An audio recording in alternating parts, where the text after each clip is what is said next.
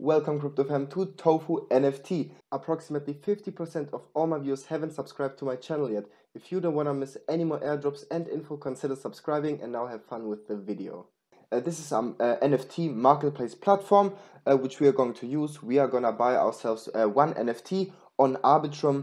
If you click on Arbitrum, you can see that there are so many other networks, also the CK Sync V2 testnet, which I've tried but didn't quite work yet. If you want me to make a separate video with the testnet, let me know in the comments and I'll do it. If not, not.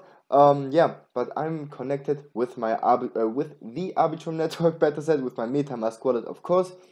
And here you can see my my NFT, my Toucan NFT, which I've bought earlier. But let's head back to the marketplace, or let's click on Discover, search for a cheap NFT. For example, the 6th anniversary NFTs, which cost 0.007 Ethereum. Let's just directly click on this one. Looks cute. Only costs us $1.26. I think the fees are around $3, so a little bit more expensive than the NFT itself. But they also don't have a token. And if we use it on Arbitrum, it will give us some plus points on Arbitrum, and we may get eligible for the Tofu token if they get one. So let's get right into it and don't waste any time. As you can see, I'm here on the NFT now. I'm on Arbitrum, so let's just click buy now. Click on buy, then our MetaMask wallet will open. We will see the fees, then we can confirm this, and then we can buy it. So as you can see, the fees will be around 0.002 ETH, which is around $3-4, I believe. So let's click on confirm and see if this goes through. If this goes through, we have successfully bought ourselves one NFT. Yay, you've successfully bought the NFT. So let's click on done. Let's click on my NFTs and see if it's there. And yeah, perfect. It's already there. Here you can see some other NFTs of me, which are not very important. But now that I've got this NFT, let's try and put it up for sale, because this also may be a criteria, as that use everything on the platform you can.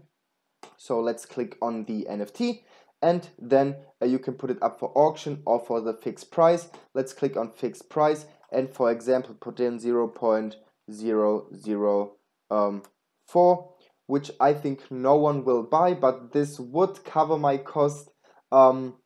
This would cover my cost from the fees. As said, I don't think somebody will buy this, but then it's good to have it in my wallet. The more Arbitrum NFTs I have, the better chance I have for a bigger airdrop. But yeah, let's just put it up for sale and see how it all goes. So 0.04, we will put it in Ethereum, we'll put it at fixed auction, and now let's click start listing. And first of all, we will have to approve this and then confirm the listing. This will also then cost us some fees. Right now this is, I think, around $1 or something. So let's click on confirm. Then we will have to confirm the actual transaction. I hope it doesn't cost me $3, sorry. Let's just sign this, and now you can see your item is ready. Click on OK, and I just had to sign this. So for listing, it's only around 0.0003 ETH. So I don't know, I think around $1. And you could now change the price, but I'm just gonna let that like this sit a little bit. And now you can check out the resources. You can apply for NFT verification, apply for the launchpad. You can check the activities and the NFT rankings. You can head over to your portfolio and use the pro listing feature, which is, I think, if you have NFTs on other marketplaces via a Chrome extension, you can list it up here. You can check out the settings, etc. But this is actually it, what I did on the platform, what you can do on the platform, I believe. It went really fast from buying, from listing.